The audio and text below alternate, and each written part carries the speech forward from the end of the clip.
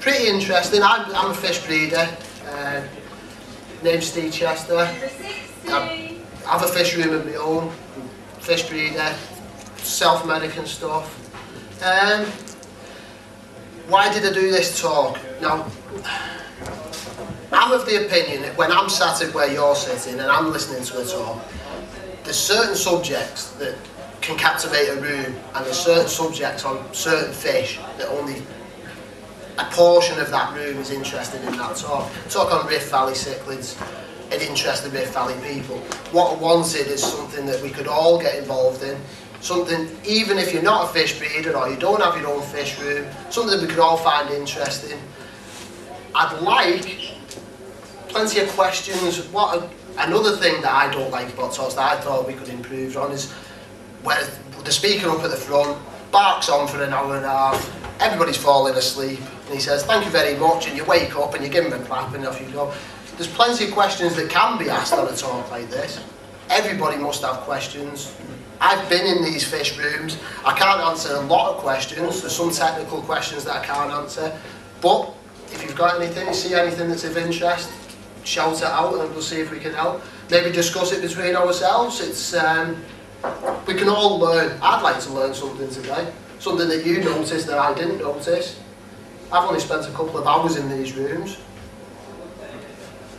We're going to have, I think there's 4 different fish rooms that I've visited over the last year, including my own, which I've done a step-by-step guide to how I built it up.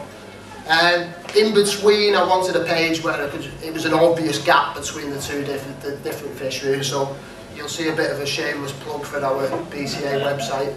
Thought it's as good as any, isn't it? So, right, Bolton Museum. Luckily, Mark and Ray and a few of the other fellas were friendly with Pete and Paul Dixon, Pete Liptrot. Pete Liptrot was actually a chairman of the BCA at one stage. Trevor? Yeah, he was a chairman. Yeah, and he's both superb fish keepers, absolutely fantastic. Recently they've hit the headlines for breeding the first in the world to breed the celestial pearl danio, which is a tiny fish from Myanmar that was found, and they brought him over, and within weeks of getting him into the UK, they bred him. The rest of the world followed suit fairly quickly. They weren't difficult fish to breed, but practical fish keeping carried the page, and they got famous. They were already famous in certain circles, but they're well-known fish keepers. The room itself is completely free. Bolton Museum, anybody can go down. It's a gorgeous old, it's in the middle of the town centre. They've got the courts, the main police station and the public museum. Nice Egyptian displays and everything upstairs. Now below in the cellars, they've got, in the basement, they've got this public aquarium. It's run by Paul and Pete. And it's really nice. You come in through the main doors, and down here you've got planted aquariums, 4-foot planted tanks, community tank fish, some epistogrammers, and a lot of the fish that we all keep at home. We come round, this is the hidden door that goes behind the scenes, which we'll take you behind in a minute, but we've got big public aquariums, Rift Valley cichlids, Central American cichlids, South American cichlids. It's all freshwater. A lot of public aquariums, although they specialise in saltwater fish, not much of interest to me, but Paul and Pete, they do all freshwater, there's no marine, and they do a really good job. So, it's free to enter, different displays. Like I said, we've got Rift Valley, gorgeous Rift Valley, it's up there in this corner, Rift Valley. Piranhas, every public aquarium has piranhas, I think. You've got to, feeding time's always fun. Few cichlids. Of course, celestial pearl danio. This was my first contact with Paul and Pete. When Practical Fish Keeping ran that page that this fish was newly discovered, it was in danger of being overfished. There was a big hoopla that they were catching that many that they were destroying the natural habitat. Now it came out in the papers and the magazines that if you keep this fish, please try and conserve it, try and breed it. I felt lucky and picked up all males. Well, lucky in one respect, unlucky that I only got males. Paul and Pete, I sent them an email, they kindly sourced me some females. That was my initial contact with these guys. Very friendly. I was just average Joe off the street. send them an email, more than welcome to pick them up. We'll go out of our way, we found them for you, come and pick them up. They have cichlids on display, tilapia, they have a nice display for educational purposes on food value of tilapia. Pteropotropius, the Madagascans, I think I said it right, I haven't really studied the Madagascans, but these are the first in the UK to breed this species. They'll keep it going, conservation. There's a lot of conservation issues, they do a lot of that. Geophagus, Tapajos species redhead. These were actually donated by Andrew Wood, or some of the fish in the group were donated by Andrew Wood. So, and again, it's an instance of the hobby helping out the professionals, and the professionals, they've actually bred these in the aquarium and they passed some back to Andrew. So Andrew is now on the second generation that they've passed back. So that's nice. Again, Bediochromis, really nice display. Always active, there's plenty of fry in the nooks and crannies, so they're obviously breeding in that tank. Piranhas, again, feeding time. I don't know when they feed, but they must have a scheduled feed, so I'm sure the kids enjoy that one. Display, community with neon tetras, coral red pencilfish. Severums, I couldn't get a picture of the adults, but the actual adults had a brood of fry in the big display tank. They were guarding 500-600 fry in this public display tank. Fascinating to watch. Unfortunately, I couldn't get a clear picture, so I took some later on in the back fish room just to show the fish. Now, behind the scenes, this is interesting. As I said, this, go back a little bit. This little door here, you open that little hatch, and again, there's a big walkway right behind. I suppose Mark and Ray, you've both been behind the scenes, have you? Yeah, it's a bit closed shop. You can't just turn up on the day and expect to go behind. So I was lucky that they invited me behind, and they agreed to let me take as many pictures as I wanted, really. They're really helpful. Right, there you go. As you can see, he's got all his tea around him. They didn't dress up for the occasion. In fact, they forgot I was on my way down, and so it was a case of we'll carry on work and you just take as many pictures as you want. This is Paul Dixon. If anything, I've had a bit more contact with Paul than Pete. Spoke to Pete before, but this is the first time I've actually met him in person. Both stand-up guys, top aquarists, real good friendly people. As you can see, they were stood around talking all day, and I had to make them pose to look like they were doing some work just so I could take some pictures. Hence Pete's expression. Now, behind the display tent, so as you come through that secret doorway, this is where you're on a walkway all of a sudden, and this is raised up. This is maybe 3-4 foot off the floor, so you come up the steps and you're leaning over into the display tanks then in these concrete vats. Glass on the front at this end, and you're looking down into the display tanks. Now, you come down through this way, down here, the other fish room is down through this gap. There you go, what for pressed. Yeah. So, lighting is standard metal halides, usually as cheap as possible. It's a free to enter public aquarium, so you've got to be mindful of the fact that the government funded or the council funded, and they've also got to be careful with the costs. Something like this isn't cheap to run whatsoever. In fact, I can imagine it being a huge expense. Lighting, the metal halides, usually one's ample over these tanks. It's more than enough. Water is pumped by 2 industrial size units. I did want to add a video to the talk, but I couldn't get it on, and I didn't want to risk last night messing the whole lot up and trying to bodge it on, so I haven't. But I wanted the video to more show the volume of noise in a place like this. It's huge. These pumps are whirring, there's bubbles, there's water cascading down the filters. It's a real noisy, active place. You really know you're in there when you're in there. It's not silent and serene and peaceful. It's a real working environment. So, you're on these walkways, obviously the fish are coming up to see you. It made me chuckle because I could imagine somebody on the other side really enjoying this display, and then I walk behind with my camera, and all of a sudden the fish are paying me the attention and somebody on the other side is losing out. But filtration. was interesting for me because I envisioned big sand filters or big industrial size filters, and it's basically do-it-yourself trickle filters. They've got a lot of these boxes which are perforated on the bottom. Top row, the water is pumped up from, obviously the water movement is by these pumps. This rotates all the water around the fish room, and each individual has an outlet, which is much like the dual fish key, the dual fish tanks. They've got the box in the corner, much like that. There's a box in the corner with a pump inside, pumps the water out, up, over the top, over the pipeworks, and just through the perforated pipework on the top. Literally, it's as simple as that. It really is a home aquarium on a bigger scale. It's filter floss, which is cleaned daily. Pete said he just lifts it out, chucks it on the side. He's got a hose pipe. He'll hose the waste off the floss. That's fine. They'll put it back on. They'll get maybe 2 weeks out the same piece of floss before it's too rancid, and they'll stop and start again.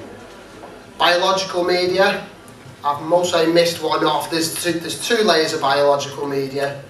Again, underneath there's a bigger biological media. This isn't taking out physical waste, but it's cleansing the water, taking all the nitrates out, ammonia, and then it just cascades down off the bottom. I hope that isn't my phone. I told the missus not to ring. So, now, where's we go? As I said, this walkway, this is down on floor level, and then this way you go down a corridor and you're now into the main fish room. Now this is the bit I was interested in. These guys, as well as running a public aquarium, they're actually fish breeders. They breed a lot of fish. They're not specialists in cichlids, killifish, tetras. They'll do the whole lot. If it's new, they've got it and they're breeding it. If it's old, they've got it and they're breeding it. They're not fussy. They do a lot of conservation work, but they're also breeding standard aquarium fish. Emperor tetras, there's big players. Remember, it's a public aquarium. There's big tanks with ex-display fish on, or new display fish that they're quarantining. It's a real mixture of fish. You come through the door here. It's a U-shape. The rooms, fish rooms are really awkward to photograph unless it's a huge open plan room. Usually they're on a tight angle. You can't get a full idea of the actual layout of the fish room unless you were above. So it's all in stages. Now this way from the door, you're going in, you've got the fish, you've got the sink. Now the main problem with this many fish tanks is sterilisation, passing one disease from another tank to another. So these guys, they're just using hot water. They've got a thermostat on the wall. They'll keep the temperature to maybe 35, 40 degrees, and they'll just boil everything. They'll boil a bucket of hot water, nets in there, any substrate that they're not using at that time. Everything's sterilised before it's moved into the next place. They're really careful about cross-contamination and so on. As you come through the door, come back down this way, you've got this about 6 by 3 by 3, I think. It's holding a hell of a lot of water. That's the fresh water, the supply. It's pumped up for water changes. I think all fish rooms have a fresh water supply. This is theirs. They'll use mainly tap water. They will alter water, but on a volume of fish this size, it's almost impossible to supply as much RO as you need or whatever. A lot of the fish make do with what they can give them, apart from specialist breeding jobs, and they know what they're doing. They breed whatever they can get, basically. Now to the left, to the right hand side of this sink, there's another sink. This is where the action takes place. All fish rooms, breeders' fish rooms, rely on food. It's the heart of a fish room. In my opinion, it's the heart of a breeder's fish room is his fish food. Now, if you're bringing us a tiny, tiny fry on from that size to a full-grown adult in 3 months, they need a lot of food. Live food is really the only one that can supply the nutrition to get the best quality results. And these guys are vinegar eels.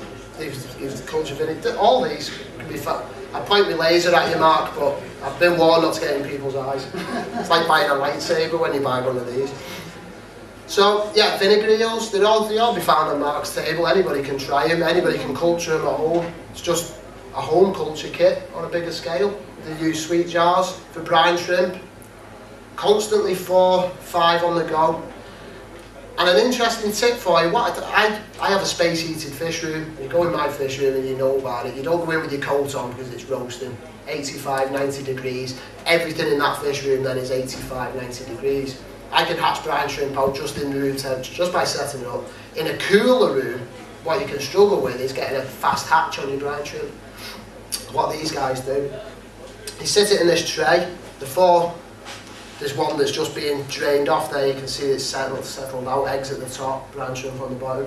What they do to keep it warm, they'll just periodically, they're in there all day basically, the workplace. They'll top this up with warm water every so often. While I was there, they inadvertently boiled the water too high, turned it up and killed all the brine shrimp for the day.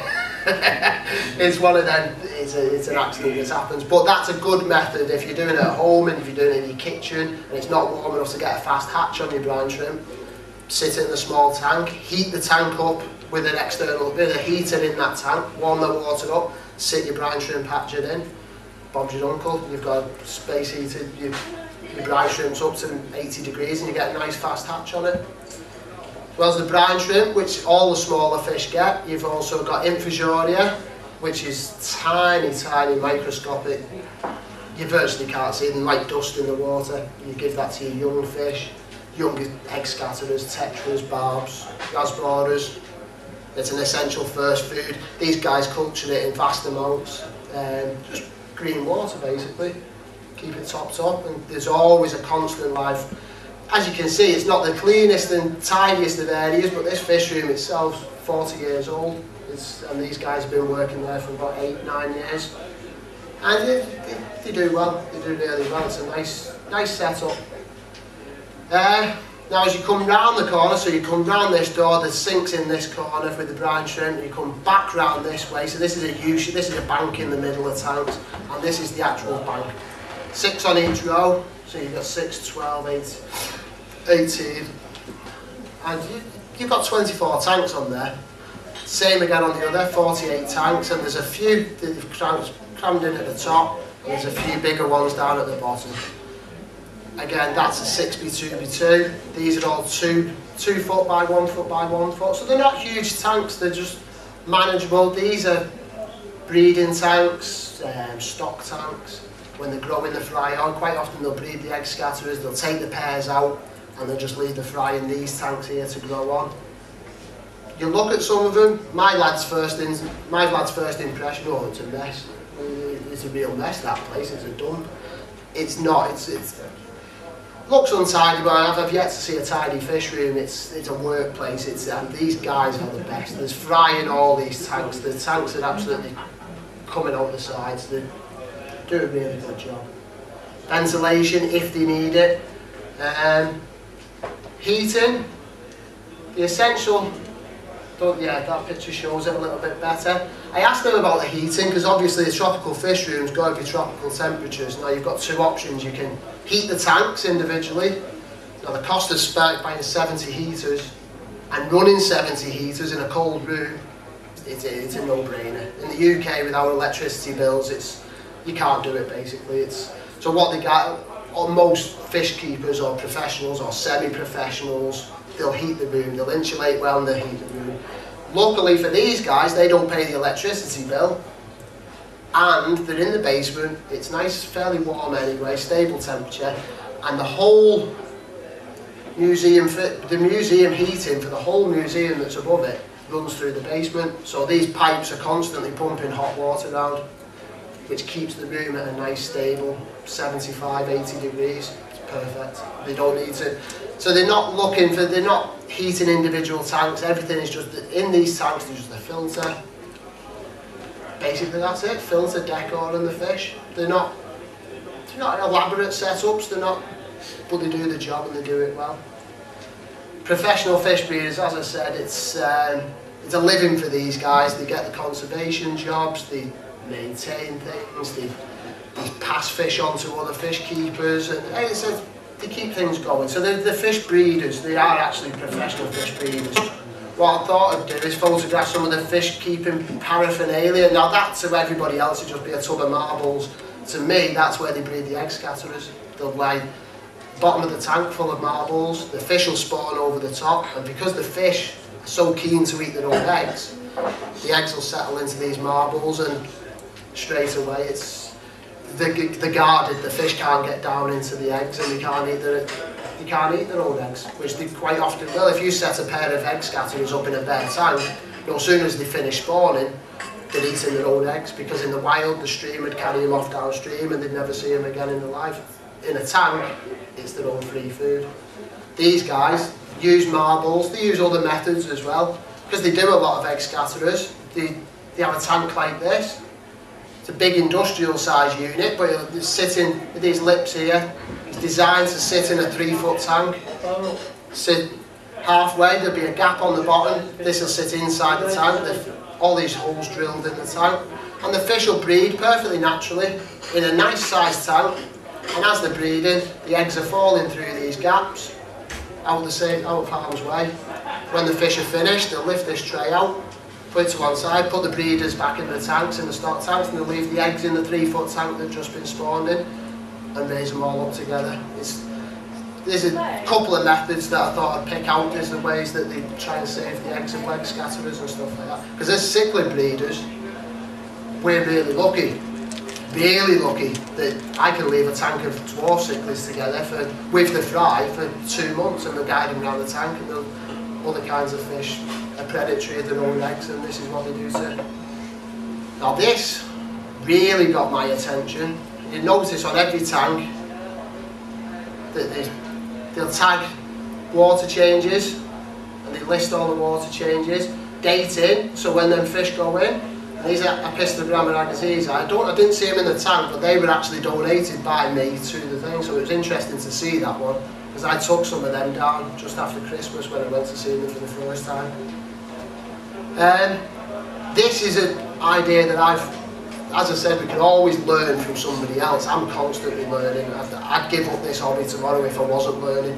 I've now spent money on a laminator, you'll see it in a bit. I've actually made my own up of these, because I do each individual tank by hand, and it was often hard, not so much water changes, because I do water changes regular enough for me to remember the last one, but my filter changes, quite often I'll be in my fish room and I'll think, oh, well, when was that filter done?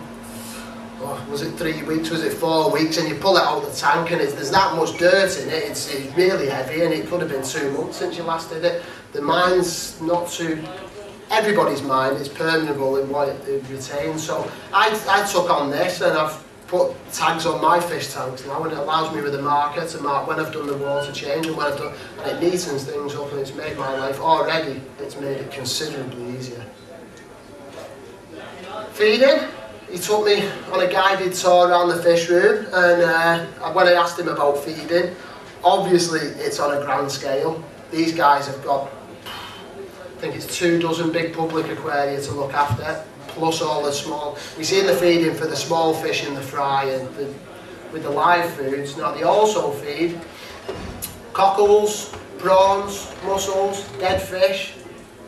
How long this tub had been in there, I've got no idea. It's certainly not food grade. If you look at the grey colour on the shrimp, that soon tells you that. But the carnivorous fish, the piranhas, most probably certain other ones, they relish this stuff. And interestingly enough, because of the food bill, what they do, they go to the markets, and they get seconds, stuff that isn't human grade, and they'll quite often be donated stuff off the market, so they go to the fish market and see what's left over at the end of the day.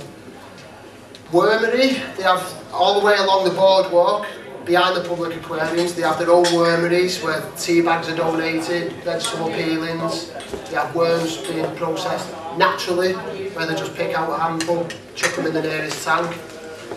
Bob's your uncle, free feeding. Now, I hadn't seen this, and as we were walking along, he said we feed an awful lot of fruit. Fine, fair enough, I heard a cucumber being fed, and I feed me Plex cucumber. He mentioned tomatoes, and my instant reaction is you cut a tomato, it makes a mess of your worktop, the juices, the goo in the middle. So I asked him the question, does it affect your water quality? He said no, the only problem we have It's tomato seeds. And sure enough, every so often along this public aquarium, you've got some small tomato plants propping up everywhere. It's a weird thing, it's weird to see, but you'll see in another picture, I don't know if it's a bit further down, but there's a fish tank in the fish room itself that's virtually turned into a vegetable filter. On top of one of these DIY filters, they've had that many tomato seeds in there, it's just covered across the top, the roots are dangling down. Superb, best filter you could ever wish for, I think. He's never had a water quality issue in their lives, he's really enthusiastic about it. So I thought I'd put this in. Only a couple of days ago I was thinking, what else? We've got all these photographs and everything else. What else can we use? I'll let you read that yourself, but the gist of it is, there's a list there. And that is what they feed. Now that amazed me. That really amazed me. I'll give you a minute and let you read through it. Can everybody see it? Is that chopped up? That's what I asked. That's what I asked. Yeah, they'll chop it up. A lot of it. Everybody got it? A lot of it's sourced. It amazed me. I couldn't believe that they fed that much. Obviously, we've all heard of cucumber. And I've read discus books. Discus feed naturally in the wild off fallen fruit. It makes perfect sense. Yeah, that's what he said. He said, I said, which fish do you give it to? Pacus and stuff like that. He said, no, everything, literally everything. We'll chop it up. If it's so, they'll go to the market, and if they've got a bad box of cherries or something like that, they'll take them back and they'll just chuck them in. The fish will literally revert back to natural state. It's what they do in the wild. We haven't got any people chucking handfuls of fish food in. And I just couldn't believe just the volume of food that and he said there's trays, and they finish it. The main problem again is the seeds and the stones and the bits that non-digestible. And with the filtration that they've got, you don't tend to have any problems at all with water quality or anything else. There we go. You can see the roots come down here along the cover glass, they're going up along that, all the way along, dangling down. I should imagine if that light was left on 24/7, you might even get a few cherry tomatoes off it for the dinner in the canteen. But again, he said it's literally that full now that they don't even bother cleaning the floss out. It's self-regulating. That filter hasn't been touched for well over 8 months. And below it, there's an alligator gar. There's a big display alligator gar. Common plec. Somebody's kindly donated. Sure we've all seen that. But there in the end, these are a few fish. These are actually on display at the front. Corridorus whitesmani. Again, not many of these were being bred a few years back. They were amongst the first that were breeding these fish again. Beta rubra, again, lost to the hobby for over 100 years in Asia. There was political troubles and everything else, and it was physically lost to the fish was still there in the natural habitat. They weren't available in the hobby. As soon as they were available in the hobby, these guys got them first wilds in. They've been breeding them ever since. Tim, they put them through your auction, don't they? Paul quite regularly comes down, brings a few to the auction. I've had better rubra off him. In fact, my visit just after Christmas was just after your auction. I'd lost a female and I went down, they kindly gave me another female to go with the male. So they're nice fish. Natural habitats, they'll try and replicate the habitat of the fish as much as possible. Leaf litter, again at the beginning of the year when I was down, this was solid leaves and they've not cleaned them out, they broke down naturally. As you can see, they're in little bits. A bit of Java fern, pots to hide in. Quite regularly, these are mouth brooding better. Quite regularly there'll be 4 or 5 different males mouth brooding in these tanks. And they're just left near enough in a natural state, feed, water change, but they're left alone and they do their own thing. Now, Ray and Mark might get me hand with this one. I'm convinced they've done a little bit of experimental crossbreeding with these, Emperor tetras and Lacortii. Some look like Emperor tetras and others look the spitting image of Lacortii, but they're all in the same tank. And as far as I can remember, when they were breeding them last time, he did tell me that they were experimenting with different crosses, and whether they're not irresponsible with it, they won't pass them back out into the hobby. more likely to be culled or kept on display. But this is the kind of work that they do. They do a lot of very closely related fish. These are the guys that will try to breed them, and if they breed, they can work out the taxonomical status of these fish and pass the information on to other people who are well up on that sort of stuff. Experimental, they do a lot of this kind of work. Fishrooms, again, these are in the big 6 foot by 2 foot by 2 foot tank, and they've got hundreds of them, absolutely hundreds. And they've spawned again in the main tank outside, and he's left scratching his head at what he does with so many fishrooms. It's a catch-22. He helps out a lot of local fish shops with these. He goes to other displays, things like that. Now this, to me, this fascinated me, and this really got me interested in what they do at Bolton. They work a lot with the local children. Now if you look at the average age of us lot in here, there isn't that many coming through in the next generation. Mark, you've got your 2 kids, I can see a couple of young ones over here, which is great to see. But after that, where do we go from there? There's not many coming through in the hobby as general, on the internet or anything else. We're all middle-aged to the older generation. There isn't a lot coming through. Now these guys really put it out there, and as part of their day job, they've got to go, they go to schools, they do a lot of work with classes coming into the public aquarium, they go and give talks, they go to, people come to them for talks, they give them guided tours. And look at this, this is the Madagascar tank, and as we're on the other side and we're looking down, and Paul's explaining that there's a leak somewhere, hence the low level of the tank. He said there's a leak in the silicon, we're going to have to do this. And he's explaining, and these kids come along, and look at the faces, they're fascinated. Personally, when I was their age, I'd have loved somewhere like that to go after school, free of charge, don't have to charge. I'd have been in the absolute elements here. And it's these things that I feel that the BCA especially has a role to play in encouraging these youngsters even more to carry on the good work that these are doing with schools and everything else. I think it's critical, really, if we want the hobby to continue. And not just the hobby, it's an industry as well. We're all hobbyists here, but it's an industry as well. We're lagging behind some of the other countries. And maybe these guys are the generation that can carry on after us lot. It's the end of that one. We'll go on to the next one in a minute. Is there any questions on that? Has anybody got anything? Very good. Excellent. Nobody? Anybody? Right? I think the word you're looking for before, organised chaos. Organised, very good description, Ray. Yeah, we're all like that, aren't we, mate? If you'd have seen my fish room at 7 o'clock this morning after I finished bagging up 40 lots down here, it was, yeah, more than disorganised chaos. But yeah.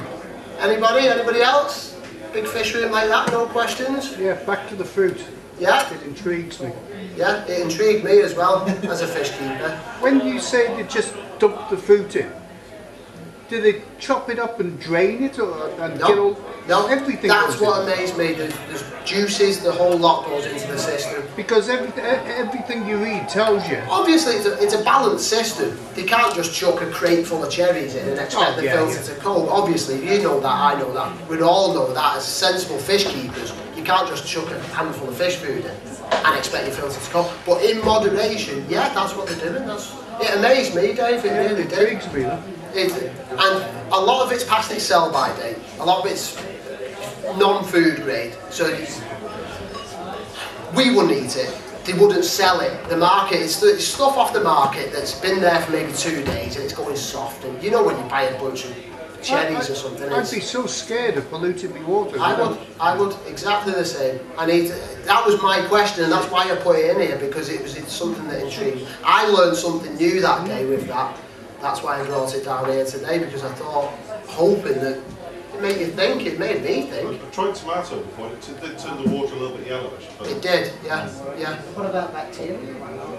Again, he reported no problems whatsoever. He said it was just perfectly natural. It was just another part of it. It's a balanced diet. They don't just give the fish fruit. It's part of, like I said, there's the earthworms, and a lot of fish are omnivores that'll eat a bit of everything, really. Maybe they don't. I think they just, if they've got it, maybe they'll squash it. I don't know. Maybe if you got a cherry and it's still got the tough skin on it. You'd think it'd be hard for the fish to eat that skin, get past the skin. Maybe they squash it and then chuck it in. Worth experimenting with. It's really worth experimenting. I haven't done it yet, but I haven't had time since I went there and then preparing the talk and doing the auction. I haven't had a lot of time to have a go with my own fish, but I will do. And sort of fruits grow naturally where the fish live anyway. Mangoes, passion fruits, you get all sorts, similar foods, yeah, similar fruit. Oh yeah. Haiko Blair, in his new discus book, he's got a full chapter on fish foods. In the wild discus, 95% of the dietary intake of wild discus is fruit-based. It makes a mockery of beef heart, giving them beef heart. I've never been one for giving fish beef heart because it's an unnatural diet, but judging off what Haiko's found in stomach reports, that's the natural diet. Fruit falling from the trees and stuff, not beef heart. And I imagine angelfish will be much the same. Tetras, barbs. The tetras are the types of fish that feed on the off. As your bigger cichlids are eating and the particles are coming off that, the tetras are the fish that are diving in. So if you chop it up finely enough, I should imagine that they're going to take it. I freeze spinach into a large block, and then scrape it with a knife, and then I'll feed it live food so they get live food. Superb, and it's something I don't give enough of, is a green diet. It's all meaty, live brine shrimp, live white worm, grindle worm. It's something that I'm definitely going to experiment with. I booked myself 2 days off after this talk, I'm going to put my feet up, and I might well just start chucking a bit of fruit in on Monday and Tuesday. Yeah, we'll all be asking for offcuts at the market. How big are the filters compared with the tanks? Pardon? How big are the filters compared with the tanks? Because that may be a key issue. The filters are big, but they're not huge. It's surprising. But you've seen them. I can't flick all the way back through, but you've seen the DIY filters on the bigger tanks. That I'd guess, I didn't ask for the amount of volume of water in the tanks, but I'd guess the tanks are 8 foot by 5 foot by 5 foot. They're huge tanks, huge volume of water. The filters they're in proportion to what your home aquarium would be, I think. We've got a couple down there. Big external filter on a 4 foot tank. It's in comparison, size difference in the comparison. It's a similar sort of setup. Yeah, except they're using wet and dry, aren't they? They're using wet and dry, yeah. They trickle the water through, which is a superb filter. Yeah, we should all be on them if it was practical, but you can't set them up over your tank in the living room, can you? Unfortunately. Depends on how you do it. But yeah, my missus wouldn't be happy no matter how I did it. If you're single? Yeah, if you're single, yeah. Well, the chance would be a fine thing. I wouldn't have a couch. Oh, one of the tanks I've got has got it's only about a 4-inch wide filter which sits along the back edge of the tank.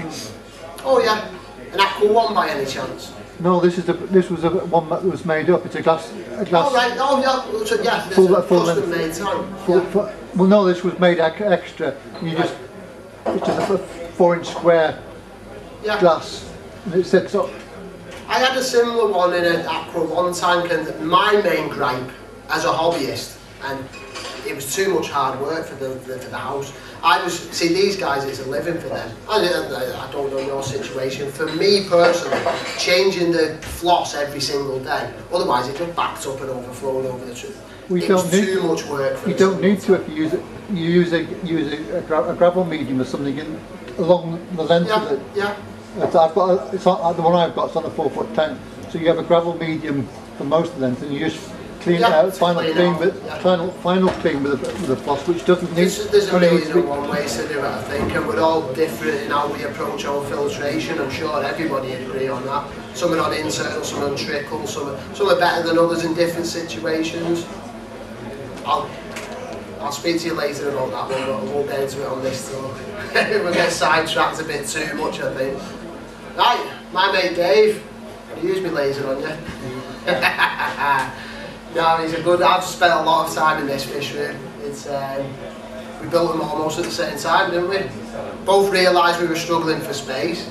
Both had the same general idea on how we wanted the rooms, and there was a lot of toing and throwing with ideas and everything else. And it was nice that we built them both together. Really, it was a It wasn't a joint project because I didn't help him with it, and he didn't help me with mine, but we both struggled on regardless, didn't we? And there you go, he's a breeder of angelfish, South American dwarf cichlids, and at the minute, specialising in his angels, domestic and wilds. She's got some nice wilds going on there.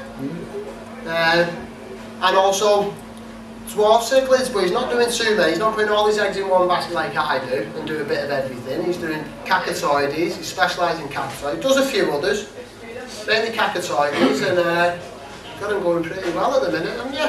It's a nice little setup. Wooden racks. Again, this is a private breeder, just in somebody's back garden in the UK. Could be anywhere, could be your next door neighbour. If you see him staggering out of his shed at 11 o'clock at night, sweating, he's most likely got a fish. Actually, 2 o'clock in the morning. Yeah. On a good day. Where should we start? We'll start with Dave himself. Like, again, can you look busy while I take a fish tank there for a picture? Because usually he's just leaning on his, his elbow in his fish room, but no, he puts a lot of hard work in. Stock tanks up the top, he's got some angelfish and some breeding tanks with angelfish in. Further down, dwarf cichlids, a few angels, you can see one sticking out the corner there. These are nice sized tanks, I've always envied him for these ones. They're 3 foot by 2 foot across, so it's real nice footprints in them. They're in anybody's fish room, they're the handy sized tank, aren't they? They're really good volume of water for growing out fry. Dave's utilising some of them at the minute for actually breeding his fish. He's got harem spawning. He'll put one male in with 3 or 4 females, and he'll quite often have 4 or 5 broods of fish in the same tank, being guarded naturally as the opisthogrammas do it. It's a fascinating way to keep your fish, and one that I wish I'd do a bit more. I know you've said that before, Mark, haven't you? You like to harem spawn the opisthos a bit more. I'd like the space. Exactly. Yeah, that's what I'm saying. These tanks here are the ideal size for that, and that's how Dave does some of his cacatoids. And it's fascinating. You could sit and watch them tanks and how they raise the fry up all day long. So mine's a bit clinical in comparison to that. Again, more smaller opisthogramma breeding tanks. You don't need a big tank, you can breed them in these smaller tanks. And down at the end, we have a rack here. He's got killifish, which he got from Tim's auction the beginning of the year, was it? Yeah. And got them going really well. We put a woolen spawning mop on every night, well, part of his routine, squeeze the mop out, and the fish are naturally spawn in these mops. Bob's your uncle, you're picking eggs out of these mops. It's a fascinating form of fish keeping. There you go, I thought I'd list a few of his fish. These are the wilds he's got going really well. They're a different quality, I think they are. I think they're far better fish. As much as I love the domestics and I appreciate all the hard work that goes into the domestics, I really do. See, that to me, it's a glorious picture. I love that one. You've got fry there. These are grow out tank, he's producing. Could produce more, you could run out of tank space, haven't you? These things with angelfish, yeah. You could do with you build a big fish room and then suddenly you decide it's not big enough and you need to extend it. Cacatoides, again, this is his natural harem spawning tank. This is the alpha male. He'll have several, these are the offspring, but these are smaller females that eventually will breed. They'll take a smaller territory within the males. They'll take over, they'll defend a 12 by 12 spot, they'll breed in there, and you can get 4 or 5 in the same tank, and they guard in their own territories. Fascinating form of cichlid keeping. And using the bigger tanks again allows Dave to do that. Could you make an announcement that the chef's going to be going home in about 10 minutes time if everybody wants anything to eat? No problem, did everybody hear that? The chef's going home in 10 minutes, so if you do want anything to eat, get to the bar now. And is that cups of tea as well, Tim? Yeah. Yeah, cups of tea, everybody wants to stop up. Yeah, soft drinks are still on. Soft drinks are still on, yeah, the bar's still open, just catering. Yeah. Yeah. I'll have a cup of tea then. Did he take that as a joke? Right, bit of the setup with Dave's fish room. I, in all my wisdom, decided to go for a clear roof on my fish room. Dave went with a solid roof. I'll talk a bit about mine later on, but further down the line, maybe 6-7 months, something like that, decided he could do with a bit more lighting. Got a bargain of the century. He's a jammy sock. Go on eBay. He's the only person who can get 3 or 4 double glazed windows for, what did you pay for? 99p. 99p. Jesus Christ. It makes sense to do it for that. So he spent a day, climbed up, cut a hole in his roof, put these double glazed units in, instant skylights. It's perfect. It cuts down your lighting bill, which again, somebody running a fish room in the UK, lighting, electricity, heating, it's one of your main considerations when you build that room. Any cheaper form of doing it while still keeping the heating, it's got to be worth considering. And Dave put these double glazed units in. He's same with me, which I'll talk about later. Suffered with algae a bit, an actual flood of natural light. So all it takes is a sheet of polystyrene, cut it to size. This polystyrene up here isn't for insulation, it's literally just to keep the sun out. He's now got the right balance between natural daylight, so we can work in there in the daytime with no electricity being done, lighting wise. And again, the tanks are clear, there's no green water. There's a little bit of algae on the side of the tanks, but it's nothing major. Heating, well, sort of insulation, it's well insulated. Is it, how thick's the walls, Dave? 4 inches. 4 inches. Again, it's something I harp on about online as well. I don't know whether anybody's read it. Good insulation. It's got to be. Even now, at this time of year, you can feel the difference in the temperatures dropping. If you're running a fish room in the UK, you're pumping money hand over fist to keep one warm if you haven't invested in good insulation. Dave has, and he can get away with running a small, is it 1 kilowatt? It's less than that, it's 400 watt normally it runs under. 400 watt, and for that, you may be running 40, 50 fish tanks. No heaters inside the fish tanks, you heat the room, keep the room warm with good insulation. It lets you increase your amount of tanks. If you've got a spare space on it, you haven't got to go and source a heater for that tank, the room's already warm. Again, 450 watts, I'm sure there's some Rift Valley tanks and the big tanks that are running almost the same type of heating through individual heater stats. The floor is insulated as well, Steve. The floor's insulated as well, yeah. So there's no escape. Once that air's in there, apart from you leaving the door wide open, it's very hard for that air to escape. So you're trapping the warm air, keeps your bills down. All good fish rooms run on the same principle, much like your poly boxes. You keep the heat in, keep the cost down. And as I said, 450 watts, there's reef tanks that are running far more than that just on the heating alone. Water changes. It was a bit dark when I visited Dave this time, but what Dave's done different to me is petitioned the front 4 foot of his fish room and done 2 separate rooms. The fish room's better. It's one big shed, 18 foot, Dave? 18 foot shed. He's petitioned the first 4 foot and put an interior door. Now outside there's a double glazed window in the small room at the front with the main door going into there. You shut that and then you've got another door to open. Again, it's almost a porch. Now all this fresh water is in that porch. It stays warm, but I couldn't take photos of the water storage. You know, it was too dark in there and Dave's a bit tight and he hadn't invested in lighting in that bit. It's light in the day. There you go, and it's never there in the day, alright. So, water changes, and this, to me, was ingenious. He didn't go on a system, much like myself. He found the benefits of running individual tanks outweighed a full system of tanks that are all interlinked. And Dave's drilled his tanks, much like you'd put an overflow in for a system, but on this he's got a tap, a quick release adapter. It's a case of getting your hose pipe, clicking it on the tap, turn the tap and it drains straight off to your drain. Not a lot of lugging about. Then you've got a pump that pumps the water back in from your water butts into your tanks.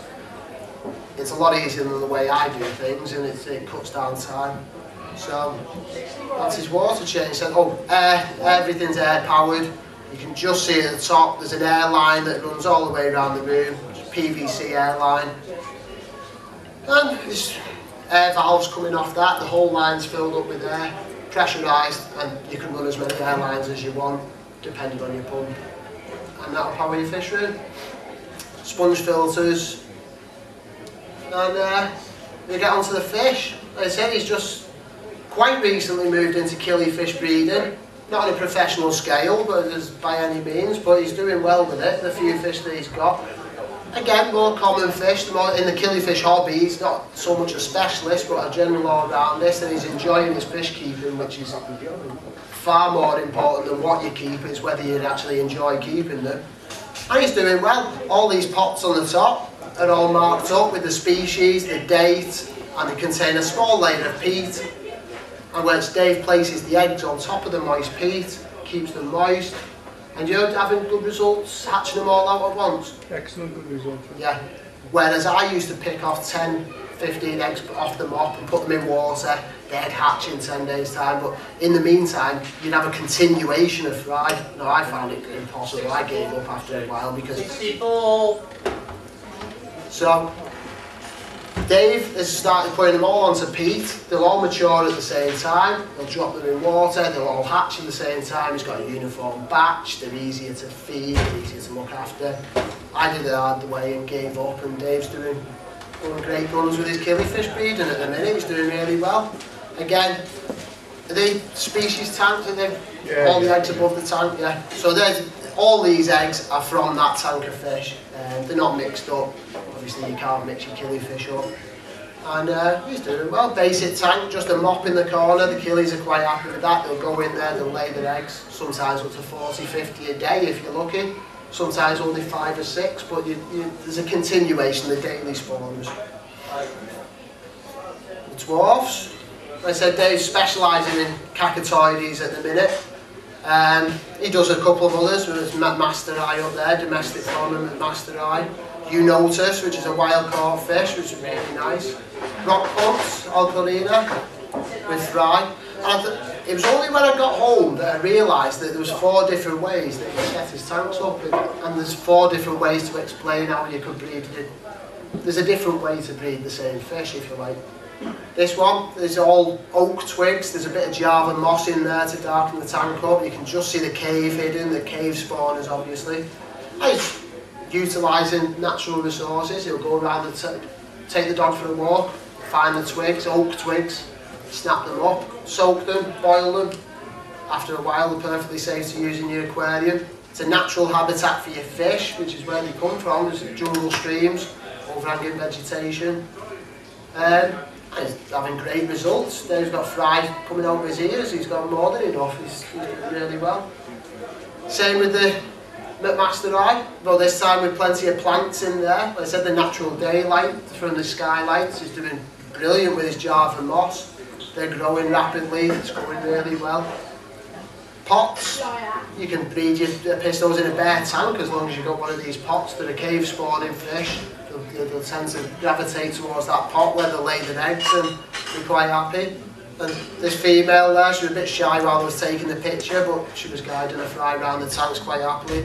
And this one is a load of broken pottery. There's no rhyme or rhythm to the tank, it's just chuck it in, break it up, chuck it in. There's loads of nooks and crannies, and the fish absolutely adore it. They're going really well. And again, it's angelfish. Doing really well as angelfish. The only downside to breeding angelfish is lack of room. One pair of angelfish can poach something like 2,000 fry per month. It is a vast amount of fish. But he's doing well, limited space, and he's doing well. He's got some gorgeous wild fish. Came from Mark, and I think there's some in the auction today, isn't the wild angels? Same as these. You were right when you said there was a pair in there. He's got them going well. Domestics. Now I seen these as fry, they were not much bigger than that when I first seen these fish, and within a year Dave's brought these on to be absolutely huge. They're humongous fish, easily bigger than your hand, the body size, they're absolutely monsters. They've never seen angels like them. So as well as doing the wilds, a few of the domestics, he's specialising at the minute in the blues. There's a lot of blue strains which are really desirable at the minute. There's a lot of foreign fish keepers doing a lot of work with the blues. Dave's one of the people in the UK who's working with the blues, and he's trying, he's aiming, he's got a goal, and he's line breeding, and he's trying to reach that goal and see where he gets to. So I'll keep you informed on that one. He's a close friend of mine, and I'm enjoying keeping my eye on his progress. He's doing really well with it at the minute. Another small plug for the website. Is there any questions about Adrian? Anything? No? You can't ask questions on your own. Here he is. You'll find Ray in the back corner. Ray Blackburn. Now, I've known Ray, or known of Ray, for about 5 or 6 years now. Your name always crops up in breeding circles, and we'd never really met, had we, till maybe what? Yeah, I know, I thought you know. I got that impression when you turned around and ran off every time I approached. Well, maybe a year and a half we've been friends, and what a fella. He's a really nice fella. He's old school. You go to Ray's and he'll phone you an hour later to make sure you got home okay. He's that kind of man. He's a real nice fella. So, he invited me down, obviously, to come and have a look at this fish room. And obviously he came with a reputation beforehand, and he's got the certificates to prove it. Now, this is Preston and District Aquarium Society, and they run a breeders. They don't run it anymore through lack of interest, appallingly. Which I'd have been on there like a shot. This is right up my street. Now, Ray was lucky enough to get on this, and he's reached the master breeders. Basically, how it works: you breed a set amount of fish. Fish are listed point-wise. It could be any fish: South American, Central American, live bearers, tetras, barbs, rasboras, and you've got to do a mixture of fish to reach of different levels. So you start off with a nice easy fish. You do an egg layer, which may be a cherry barb, which you can spawn without too much trouble. Now, when you get down to this master's breeder certificate, there's a lot of work involved, isn't there? I can well imagine. I've never done it myself, and I've seen some of the fish on this list. These are the fish that you look in your books and they're classed as impossible to breed, or very, very rarely bred in it. If you've got this certificate hanging on your wall, you know your onions, you're up there. Luckily, like I say, I was quite pleased to be able to photograph them, and Ray's got it and he can prove it, and here we go. This is where we are at Ray's. You go in, it's a Liverpool terraced house, fairly close to me. Inconspicuous from outside, you wouldn't guess it was a fish keeper's house. There's no poly boxes out in the front or anything else. You go in and you walk into the dining room, and this is your first view of, hang on, there's something a bit more serious here. This is it. He's got his dining table over in this corner. This is where all the magic happens. This is the observation. He spends some time here. He'll sit, he'll have his tea, and he can watch the pairs that he's set up to breed. And these are all dwarf cichlids. It's a good mix, isn't it? There's South American, West African. There's a bit of everything, but these are mainly dwarf cichlids. Then you open this door, which leads you into here, which used to be an outbuilding, used to be an outside toilet, an old Liverpool terraced house. And it's a tight space, but he's absolutely packed it out with tanks, and what a mixture of tanks. There's absolute treasure trove of small breeding tanks, large growing on tanks, rare fish, common fish, nice fish, ugly fish, everything. You'll find everything in Ray's fish room. It's a real good mixture. So, got these small tanks, then we go in, we've got, on your right hand side, we've got some bigger growing on tanks. He's 4 foot, Ray. 3 foot, 4 foot, around that. Yeah, but they're roughly a 4 foot tank, maybe 150 litres. They're growing on tanks. Yeah, brood of angelfish, chuck them in there and bring them on, and there's some nice dwarf cichlids in there. Again, it's very narrow. It's only, I think the whole room must be 4 or 5 foot. Nice mix of space. Now, plenty of space for a single person working. A bit cramped when you invite your mates over, but it's perfectly workable. And some ingenious touches as well. We've got obviously the heating, but it's also run off the house heating. There's a radiator in there that's connected, so all winter it doesn't affect the heating bills too much. To run a room like this isn't going to cost you the earth. It's attached to the house heating, when your house is cold, your fish room's like, when you put your heating on to warm yourself up, your fish room's heated up. It's insulated anyway, so it retains that heat. Well, we have this back corner, breeding tanks again, some more breeding tanks around the corner. These are small fry tanks, then there's a better look there.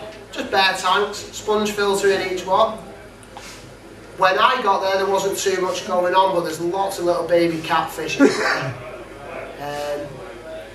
Down below, just underneath there, there's this RO unit. Ray runs a lot of RO. Some of the soft water fish that he deals with can only be bred in really soft water. Ray's on the tap, I think we measured it while I was there, didn't we, Ray? Was it 7.2, something like that? The pH, when we tested your pH in your water, about 7.2? Yeah, 7.2. So the RO unit comes in handy for dropping the softness and dropping the pH, obviously. Heating, just a new radiator put in, so that's alright. And just running off this, I didn't get a clear picture, there's a nice little tiny tap just there, just on a, not only slow trickle, but again for rinsing out nets or clearing debris out of your fish. In a fish room it comes in really handy, it's really nice touch to the fish room. Right, fresh water, just a water header tank up in the roof. It's up right up in the ceiling, the warmest place of the fish room obviously. You fill it up with cold water when you've emptied it. Overnight in a warm fish room it'll heat up to temperature. As soon as you want to use that, you turn this valve and you can fill whatever tank up you want. It's simple. Because it's black, there's no way of knowing what your water level is, and you're not going to get up on your ladders every single time. So Ray's drilled the pipe, clear pipe going up. Now your water level's registered on this pipe. Again, it's the small touches that make a fish room so much easier. It's fairly simple when you think about it, but somebody might be doing that for the first time after they've flooded the floor 4 or 5 times by overfilling your tank. You soon learn these things and pick these things up. Again, up in the top we've got a big air pump. Most fish rooms run these, big powerful air pump. Supplies a main line which will run all the way along the fish room. Taps and valves coming off that with your air line. Power sponge filters. Again, it's cheap, it's easy. Sponge filters are superb. One of the easiest filters to maintain in a fish room. Whip them out, squeeze them out. It's absolutely fantastic. Heating, again, there's not much more to say than that. In the UK, we're all space heating fish rooms. If you're not space heating your fish room, you must be losing some money somewhere, because to me it doesn't make viable sense to buy 70 heaters